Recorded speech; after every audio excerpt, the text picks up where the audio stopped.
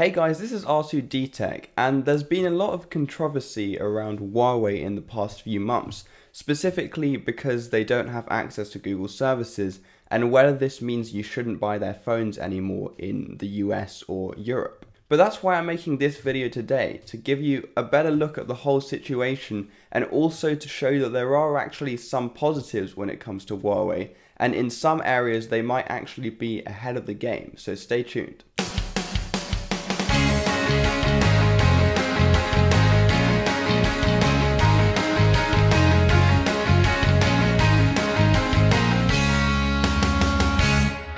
Okay, so what sparked all of the controversy is that Huawei were actually banned from using Google services as a whole, and that means you don't have access to Google Photos, Google Play Store, Google Maps, or anything of that nature. And of course, it's not just the apps that you lose access to, but also lots of apps which you're familiar with, like Uber or any app that uses Google services for things like Maps will also not be able to operate normally. Now, of course, it's been made pretty clear by most people that this is a huge deal breaker, and I myself also said this in one of the previous videos. We have to remember that Huawei are a very big company and they're very popular in China, but also now very popular in the US and Europe, especially with their flagship phones like the P40 Pro. What this means is that they do have a huge budget and they are willing to try and sway the market. And it's become very apparent to them that one of the main reasons people aren't buying their phones, especially in Europe or the US, is because of that lack of Google services. When you use their phone, you use Huawei mobile services. And to get apps, instead of using the Play Store because that's not available on Huawei devices, they have a Huawei App Gallery, which is sort of their own version of the Google Play Store. Now, of course, the problem is that lots of apps are missing from this because most apps mainly run on the Play Store, or if you're using iOS, on the App Store. Huawei have tried to address this, so there's over 1.4 million developers who have already put their apps on the Huawei App Gallery. The good thing is that since Huawei devices still run MUI, which is actually a skin over Android, all of the apps which are on the Play Store are still compatible with Huawei devices because it does run Android. That means that all developers have to do to put their apps on the Huawei App Gallery is simply that, just put their apps on the App Gallery. They don't need to redevelop them or anything like that because the phone still runs Android. Now, of course, people are probably thinking, why would developers bother putting their apps on this Huawei App Gallery as well? But you have to remember that Huawei have a huge market in other countries like China. Not only that, but in the eyes of a developer, why wouldn't you put your app on a new app gallery, which opens your app up to a larger market? Huawei will obviously be trying to make this happen as well by making any fees very low. So as a developer, it just makes sense to also put your app on this gallery as well as the Play Store. And so lots of apps which currently aren't available on Huawei devices will soon be available on that. Also, more importantly, there is currently an app called Amor Apps on the Huawei App Gallery. For the time being, this offers quite a nice workaround for the lack of certain apps. So if you download this app, you will still have access to lots of the apps like Instagram and some Google apps as well, which you might have missed out on otherwise. And another feature on this app is actually something called the wish list, where if there is still an app missing, you can just submit an application and Huawei will receive this and try and put that app on their store in the future.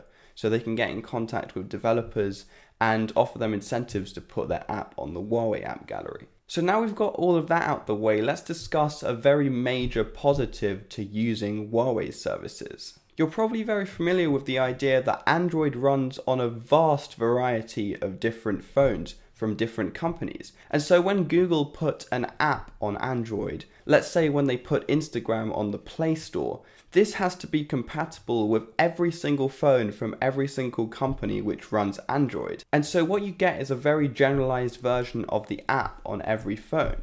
It's not specifically tailored to each different company's device. And what that means is, say you have a phone from OnePlus or another company which has a telephoto lens, an ultra wide, and a very capable high megapixel camera, you won't actually be able to utilize most of that features through other apps like Instagram or Snapchat.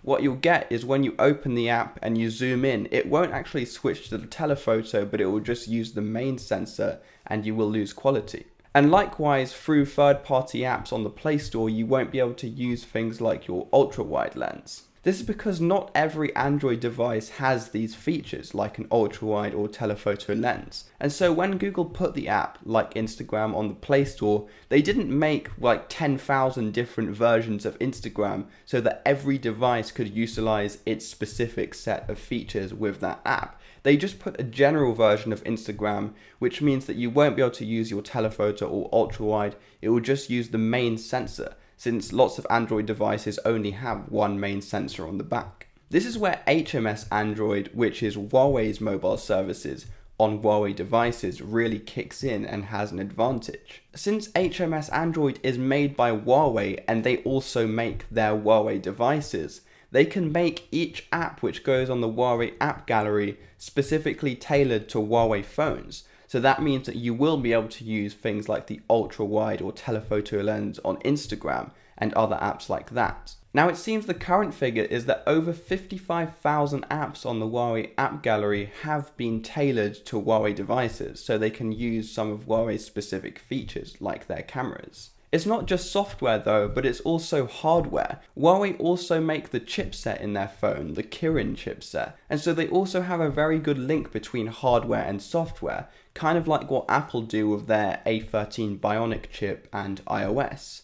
It means that the software can work a lot more efficiently with the hardware, so you get things like better battery efficiency, but also the software can run more efficiently and seem more snappy because it's designed to run with their own chipset. This is contrary to most other Android phones which all use the Snapdragon chipsets, and this is not designed to run specifically with their software. So it's been reported that on a Huawei device, the software can seem up to 62% more snappy just because it's working with their in-house Kirin chipset. So it's kind of clear what Huawei are trying to do. They're trying to make their own ecosystem where everything functions a bit more efficiently and a bit better just because it's using a very good combination of their own hardware with their own software.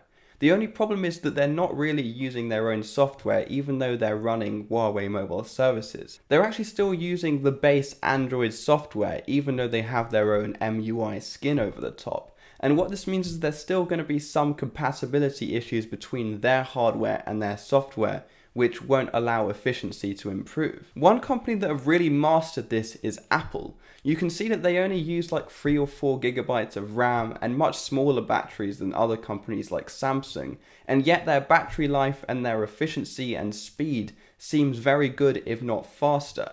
And that's because they make their own chipset, they make their own software, and all of the hardware and software works very well together because they can tweak everything in-house. This is objectively the very best approach for any smartphone company, because if you design everything in-house like Apple do, you can tweak everything to work much more efficiently. So you can tweak the hardware and software to work a lot better together. The result of that is you don't need to over-spec your phone to get the same performance. So you can spend less money in actually manufacturing the phone, and you can charge lower prices and get even better performance than other phones which are much more feature packed. Now behind the scenes, Huawei have actually been working on something to compete with Apple's ecosystem, and that's using a software which they call Harmony OS. This is a completely separate software from Android. It's actually what they hope to replace Android with on their devices at some point in the future. Of course, they're hesitant to do this because the moment they take this step, they will lose Google services for good. So they'll lose any ability to run things like Google Maps or anything like that, because in this case, developers will actually have to develop a completely new version of their app to run on Harmony OS. Of course, if Huawei do become big enough and have a big enough user base in Europe and the US, then developers will kind of be forced to redevelop their apps for this new software. and I think that's what Huawei are aiming towards in the future, but not quite yet. But just because it's not happening yet, that doesn't mean that we can't get excited and have a look at what Harmony OS might actually be. Huawei have really put a lot of effort in trying to go for the excellent connectivity between all their devices. That means excellent connectivity between their phones, their laptops, their smartwatches, their TVs, and really all of their products. Of course, there's one main barrier at the moment, and that's that their phone runs Android, their TV runs a different software, their smartwatch runs a different software, and so it's very hard to get that ultimate connectivity like Apple have with their ecosystem. The obvious solution to this is to make one software which can run on all their devices, and that's exactly what Harmony OS is. The idea is that the code behind Harmony OS isn't specific to a smartphone, it's compatible with every device that they make, and so if they upload this software onto all of their devices, you get a very interesting scenario where everything is cross-connected, and it suddenly becomes very easy to use all the devices as one ecosystem. This is definitely the future, and this is definitely what every company is going to work towards at some point. It's very exciting to explore all the different possibilities of a complete ecosystem like this.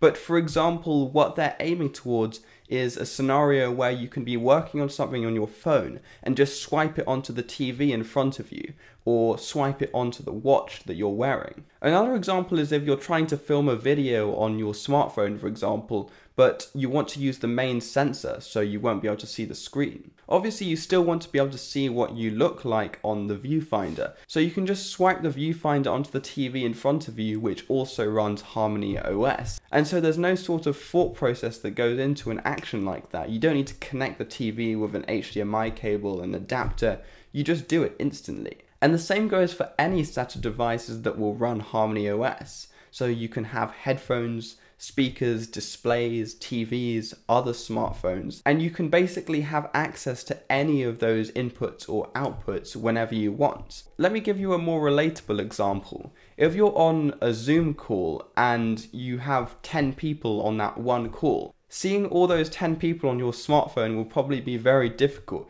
and also the speakers on your smartphone are always subpar. So instead of having to manage all of that on one small smartphone, you can simply swipe some of the people onto a larger TV screen, and instead of having to listen to all of them through your one smartphone, you can set the audio output to a set of speakers which you might have around you, which run Harmony OS. This is the sort of ultimate connectivity which I think is really cool and is going to be very dominant in the future. Not only will this make viewing content and listening to things on different devices much simpler, but also you'll be able to send files between devices much more easily than you can currently do on Android. But the main point of this video is that even though Huawei are currently banned from Google services, not only are there workarounds to this, but Huawei are actually taking some steps which will put them far ahead of the game in the future. It's becoming clear that with Huawei's in-house production of hardware and software, and the merger of these two together, that in the future they're going to be a huge player in the smartphone world. Hopefully this video does shed a bit of a positive light on the whole situation, especially since most of the videos concerning Huawei in the past few months have mainly been negative. I hate being seen as a bad guy! I hate it so much and I'm tired of it! But that's it for this week. There will be follow-up videos on this whole situation in the future because it is a very interesting topic. But if you did like the video, then be sure to hit that thumbs up button, and if you really liked it and you want to see more content from us in the future, then hit the subscribe button along with the notification bell below.